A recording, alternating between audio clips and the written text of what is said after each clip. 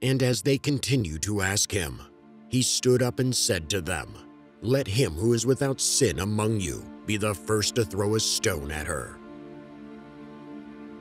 He said to all, "If anyone desires to come after me, let him deny himself, take up his cross, and follow me. And what do you benefit if you gain the whole world but lose your own soul? Is anything worth more than your soul?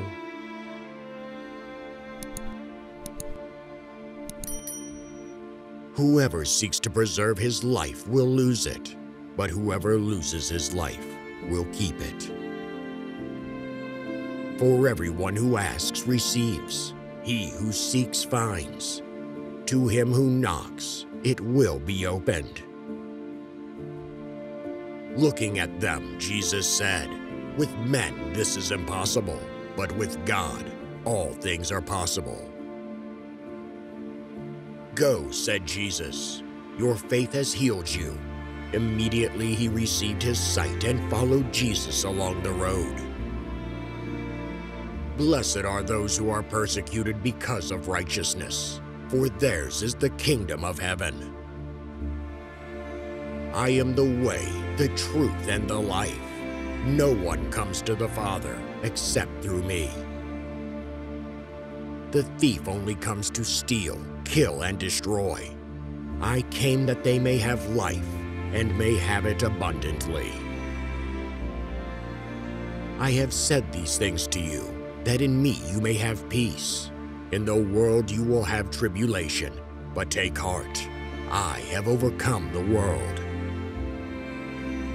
Whoever exalts himself will be humbled, and whoever humbles himself will be exalted. Therefore do not worry about tomorrow, for tomorrow will worry about itself. Each day has enough trouble of its own. Therefore I tell you, whatever you ask in prayer, believe that you have received it, and it will be yours.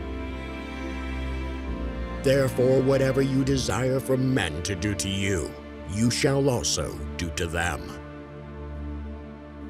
My kingdom is not of this world. And whoever wishes to be first among you must be slave of all. For the Son of Man came not to be served, but to serve, and to give his life as a ransom for many.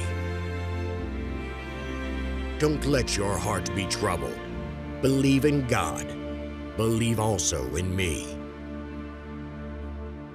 Most certainly I tell you, unless one is born of water and spirit, he can't enter into God's kingdom. Not everyone who says to me, 'Lord, Lord,' will enter into the kingdom of heaven, but he who does the will of my Father who is in heaven. I am the bread of life. Whoever comes to me will not be hungry, and whoever believes in me will never be thirsty. Blessed are the poor in spirit, for theirs is the kingdom of heaven.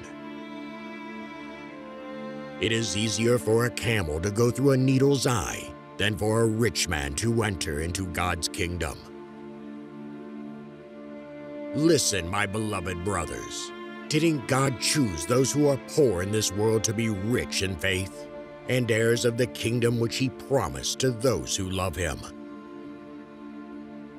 Blessed are the pure in heart, for they shall see God. Don't resist him who is evil, but whoever strikes you on your right cheek, turn to him the other also.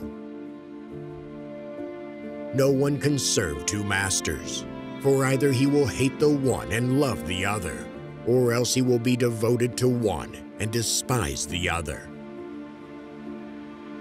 Beware of false prophets who come to you in sheep's clothing, but inwardly are ravening wolves. Come to me, all who labor and are heavy laden, and I will give you rest.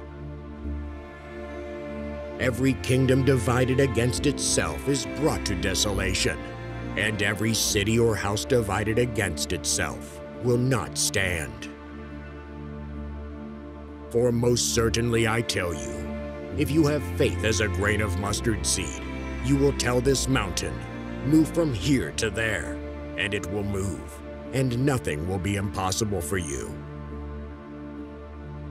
Give therefore to Caesar the things that are Caesar's, and to God the things that are God's. Woe to you, teachers of the law and Pharisees, you hypocrites! You shut the door of the kingdom of heaven in people's faces. You yourselves do not enter, nor will you let those enter who are trying to. Watch out that no one deceives you, for many will come in my name, claiming, "I am the Messiah," and will deceive many.